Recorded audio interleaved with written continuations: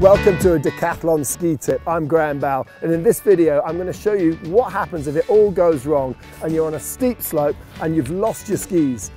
I see a lot of people struggling to put their skis back on a steep slope, but there are a couple of tips that you can use. Firstly is always put your downhill ski on first.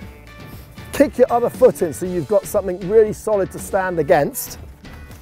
Make sure that your ski boot is free of snow. Step across and click in. That way, if you then step across here, you've then got something solid to stand on.